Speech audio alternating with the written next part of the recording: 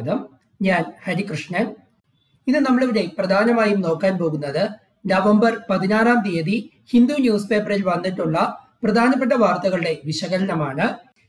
ഒരു civil service aspirant prelims point of വ്യൂവിലും mains point of വ്യൂവിലും എങ്ങനെയായിരിക്കണം ഈ വാർത്തകളെ വിശകലനം ചെയ്യേണ്ടത് എന്നുള്ളതാണ് നമ്മൾ നോക്കാൻ പോകുന്നത്. ആദ്യമായിട്ട് ഹിസ്റ്ററി ആയിട്ട് റിലേറ്റ് ചെയ്തിട്ടുള്ളതാണ്. നാഷണൽ പ്രസ് ഡേയോടനുബന്ധിച്ച് വന്നിരിക്കുന്ന ഒരു ക്വിസാണ്. എന്താണ് Indian press? Okay, Indian പ്രസ്സിന് India സ്വാതന്ത്ര്യ സമരത്തിൽ ഉണ്ടായിരുന്ന പ്രധാന പങ്ക് എന്നുള്ളത് നോക്കുക. Spectrum, okay, spectrum പബ്ലിക്കേഷൻസിന്റെ A brief history of modern India എന്ന് പറയുന്ന ടെക്സ്റ്റില് പ്രസ്, ഇന്ത്യൻ പ്രസ് എന്ന് പറയുന്ന ടോപ്പിക്ക് നിങ്ങളൊന്ന് റിവൈസ് ചെയ്യുക.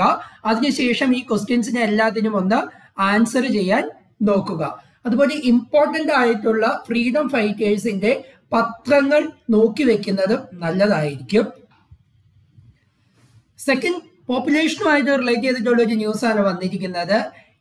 ലോകത്തിന്റെ പോപ്പുലേഷൻ 8 ബില്യണിലേക്ക് കടന്നിരിക്കുന്നു.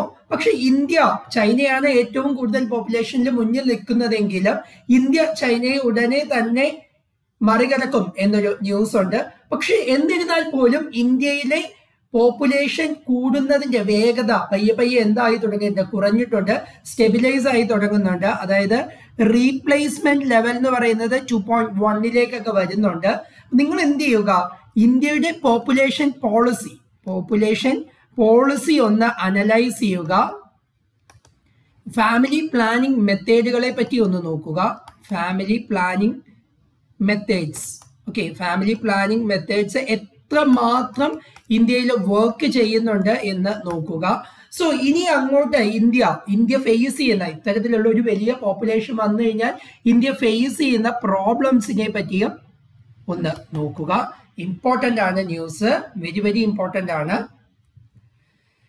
അതുപോലെ തന്നെ അടുത്തത് വരുന്നത് പൊളിറ്റി ആൻഡ് ഗവർണൻസിലെ ഫെഡറലിസവുമായിട്ട് റിലേറ്റ് ചെയ്തിട്ടുള്ള ന്യൂസാണ്. ഫെഡറലിസവും, ഇന്ത്യയുടെ ഫെഡറലിസവും സ്റ്റേറ്റ്സിന്റെ ഓട്ടോണോമിയും ബന്ധപ്പെടുത്തിക്കൊണ്ട് പറയുന്നതാണ്. നിങ്ങൾ ആദ്യം തന്നെ ലക്ഷ്മികാന്തില് എന്താണ് ഫെഡറലിസം എന്ന് നോക്കുക.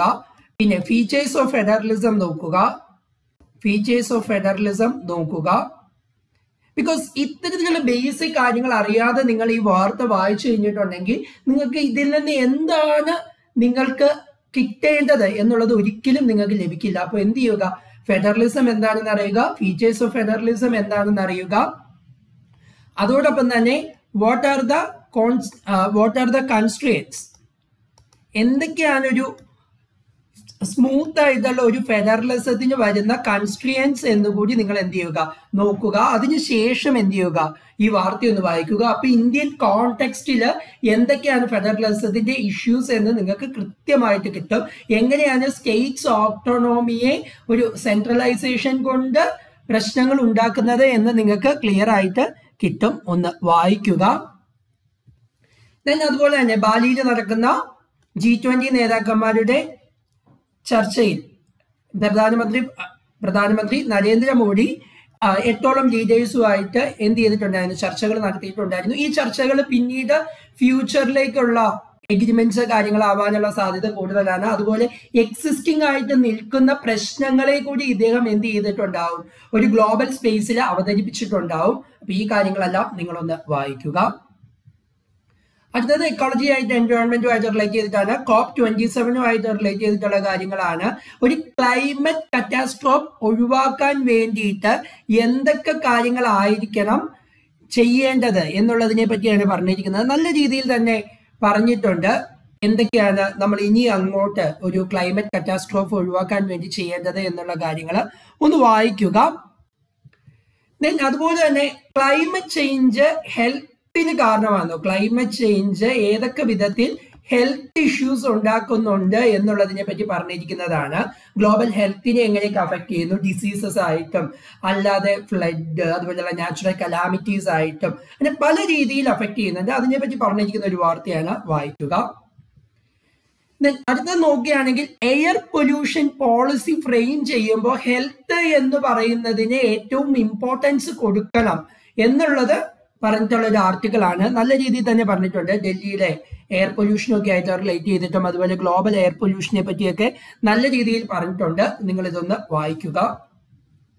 ദെൻ ഇന്ത്യയിലെ എക്സ്പോർട്ട് 16.7% ചുരുങ്ങി, എന്നാൽ ഇമ്പോർട്ട് കൂടുതലായിട്ടും വർദ്ധിച്ചിട്ടുണ്ട്. ഓക്കെ, അപ്പൊ ഈ deficit ഇത്തരത്തിലുണ്ടാവുന്ന balance of payment deficit ഉണ്ട്. അതുപോലെ ഉണ്ടാകുന്നത് കൊണ്ട് ഇന്ത്യക്ക് ഉണ്ടാകുന്ന പ്രശ്നങ്ങൾ, ഇന്ത്യൻ എക്കണോമി ഫേസ് ചെയ്യുന്ന പ്രശ്നങ്ങൾ എന്തൊക്കെയാണ് എന്ന് നോക്കുക. ഇതുപോലെയുള്ള ഇമ്പോർട്ട് കൂടുന്നതും എക്സ്പോർട്ട് കുറയുന്നതും മൂലം ഉണ്ടാകുന്ന ഒരു ഇംബാലൻസ്, എങ്ങനെയൊക്കെയാണ് നമ്മുടെ എക്കണോമിയിൽ പ്രശ്നങ്ങൾ ഉണ്ടാകുന്നത് എന്ന് നോക്കുക.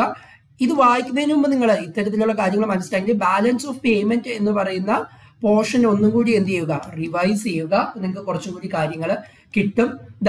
Widening deficit, what are the consequences of widening deficit എന്ന് പറയുന്ന ടോപ്പിക് നിങ്ങൾ നന്നായിട്ട് വായിക്കുക.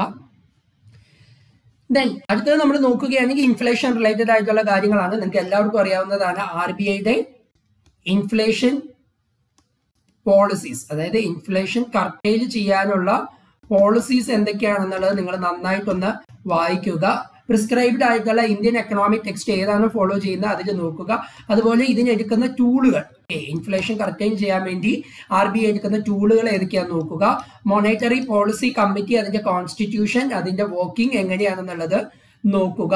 ദെൻ ഇൻഫ്ലേഷൻ ടാർഗറ്റിംഗ് RBIക്ക് അറ്റൈൻ ചെയ്യാൻ പറ്റിയിട്ടില്ലെങ്കിൽ സെൻട്രൽ ഗവൺമെന്റിന് എങ്ങനെയാണ് റിപ്പോർട്ട് കൊടുക്കേണ്ടത്, അങ്ങനെ റിപ്പോർട്ട് നൽകുന്നതിനെ പറ്റി ഒന്ന് നോക്കുക. ദെൻ അടുത്തത് ഇന്ത്യൻ സിറ്റീസിനെ പറ്റി. നിങ്ങൾക്ക് എല്ലാവർക്കും അറിയാം 100 സിറ്റിക്ക് മേളിൽ ഇപ്പോൾ സ്മാർട്ട് സിറ്റീസ് ആയിട്ട് ഡെവലപ്പ് ചെയ്തുകൊണ്ടിരിക്കുകയാണ്. വേൾഡ് ബാങ്ക് കുറച്ചൊക്കെ ഫണ്ട് ചെയ്യുന്നുണ്ട് ഇതിനു വേണ്ടിയിട്ട്. അപ്പൊ എന്താണ് ഇന്ത്യൻ സിറ്റീസ് എന്തുകൊണ്ടാണ് ഒരു ലോകോത്തര നിലവാരത്തിലേക്ക് വരാത്തത് എന്നുള്ളതിനെ പറ്റി ഒരു പേപ്പർ ഇപ്പൊ വേൾഡ് ബാങ്ക് പുറത്തിറക്കിയിരിക്കുകയാണ്. പറയുന്നതെന്ന് പറഞ്ഞു കഴിഞ്ഞിട്ടുണ്ടെങ്കിൽ ഇതിൽ കൂടുതലായിട്ടും ഇത്തരത്തിലൊരു പ്രശ്നം വരാൻ കാരണം ഇന്ത്യയിലുള്ള ലോക്കൽ സെൽഫ് ഗവൺമെന്റുകൾക്ക് കൃത്യമായ രീതിയിൽ, അതായത് അവർ നടത്തുന്ന സർവീസുകൾക്ക് കൃത്യമായ രീതിയിലുള്ള ചാർജുകൾ അല്ലെങ്കിൽ എന്താണ് കാലഘട്ടത്തിനനുസരിച്ചുള്ള ചാർജസ് ഈടാക്കുന്നില്ല, സർവീസ് ചാർജസ് ഈടാക്കുന്നില്ല. അതുകൊണ്ട് തന്നെ അവർക്ക് എന്ത് ചെയ്യാൻ പറ്റുന്നില്ല, ഒരു ലോക്കൽ സെൽഫ് ഗവൺമെന്റ് അല്ലെങ്കിൽ ഒരു സിറ്റീസിൽ വരുന്ന ഇഷ്യൂസിനെ എന്ത് ചെയ്യാൻ പറ്റുന്നില്ല, അഡ്രസ് ചെയ്യാൻ പറ്റുന്നില്ല. ഈ ഫിനാൻഷ്യൽ കൺസ്ട്രെയിൻസ് കാരണം ഒരു പ്രോബ്ലം ആയിട്ട് അവർ പറയുന്നതാണ്. മറ്റു പല കാരണങ്ങളും ഉണ്ട്. ഈ കാരണങ്ങളെല്ലാം നിങ്ങളൊന്ന് വായിക്കുക. ഇതിൽ പുതിയതായിട്ട് പറഞ്ഞിരിക്കുന്ന ഒരു കാരണം ഇതായിരുന്നു. ദെൻ അടുത്തത് ഫെയിം സ്കീം എന്താണെന്ന് നോക്കുക. ഫെയിം സ്കീം എന്താണെന്ന് നോക്കുക. അതായത് ഞാൻ കഴിഞ്ഞ ദിവസം ക്ലാസ്സിൽ പറഞ്ഞിട്ടായിരുന്നു faster adoption and manufacturing of electric and hybrid vehicles in India.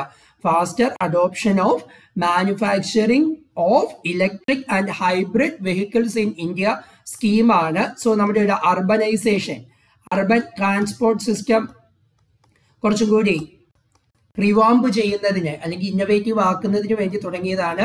Minister of heavy ഇൻഡസ്ട്രീസിന്റെ കീഴിലാണ് ഈ ഒരു സ്കീം വരുന്നത്. അപ്പം ഇത്തരത്തിലുള്ള കാര്യങ്ങളെല്ലാം നിങ്ങൾ നോക്കുക. അതുപോലെ അർബൻ പബ്ലിക് ട്രാൻസ്പോർട്ടിനെ പറ്റിയും നിങ്ങൾ എന്ത് ചെയ്യുക, ഒരു നോട്ട് എഴുതി വെക്കുക, ഇമ്പോർട്ടൻ്റ് ആണ്. ദെൻ നിങ്ങൾക്ക് എല്ലാവർക്കും അറിയാം സ്മഗ്ലിംഗ് എന്ന് പറയുന്നത് വളരെ കൂടുതലാണ് ഇന്ത്യയിൽ. ഇപ്പൊ എക്സോട്ടിക് പ്രിമൈറ്റ്സിനെ ഇത് ചെയ്യുന്നുണ്ട്. അതുപോലെ ബർമീസ് അരിക്കനട്ട്സ്, ഡ്രഗ്സ്, സിഗരറ്റ്സ്, നിങ്ങൾക്ക് അറിയാം ഡിഫറെന്റ് കൈൻഡ്സ് ആണ്. ഫ്ലോറ, അതുപോലെ ഫോണ, അതുപോലെ ഇല്ലീഗൽ ഡ്രഗ്സ്, ഇതെല്ലാം ഇന്ത്യയിൽ നിന്ന് കടത്തിക്കൊണ്ട് പോകുന്നു. അതുപോലെ ഇന്ത്യയിലേക്ക് കൊണ്ടുവരുന്നുണ്ട്. അപ്പൊ ഇതിനൊരു തടയിടാൻ വേണ്ടി നമുക്ക് എന്തൊക്കെ കാര്യങ്ങൾ ചെയ്യാൻ പറ്റും എന്നത് കൂടി നിങ്ങൾ നോക്കുക. ഇതിന്റെ ഒപ്പം തന്നെ എന്താണ് ഹെറിറ്റേജ് റിസോഴ്സസും സ്മഗിൾ ചെയ്യുന്നുണ്ട്. ഹെറിറ്റേജ് റിസോഴ്സസും എന്ത് ചെയ്യുന്നുണ്ട്, സ്ട്രഗിൾ ചെയ്യുന്നുണ്ട്. അത് ആർക്കിടെക്ചറിൽ ഇമ്പോർട്ടൻസ് ഉള്ള സ്കൾപ്ചേഴ്സും അതുപോലെ ഐഡൽസും ഒക്കെ കടത്തിക്കൊണ്ട് പോകുന്നുണ്ട് മറ്റു രാജ്യങ്ങളിലേക്ക്. അപ്പൊ ഇത് ഒരു ഇന്റേണൽ പ്രോബ്ലം തന്നെയാണ്. വായിക്കുക. ദെൻ നിങ്ങൾ എന്ത് ചെയ്യുക, പത്രം നന്നായിട്ട് വായിക്കുക. പത്രത്തിൽ നിന്ന് നിങ്ങൾക്ക് അറിയാൻ പാടില്ലാത്ത അല്ലെങ്കിൽ പിന്നീട് ക്വസ്റ്റ്യൻ ചോദിക്കാൻ സാധ്യതയുള്ള അല്ലെങ്കിൽ നിങ്ങൾക്ക് മെയിൻസിന് എഴുതാൻ പറ്റുന്ന നല്ല പോയിന്റുകൾ കുറിച്ചെടുത്ത് വെക്കുക. ആ പോയിന്റുകളിലേക്ക് പുതിയതായിട്ട് വരുന്ന വാർത്തകൾ ആഡ് ഓൺ ചെയ്യുക. ദെൻ ഇതെല്ലാം റിവൈസ് ചെയ്യുക. So all the best. That's it for today. Thank you. Have a nice day.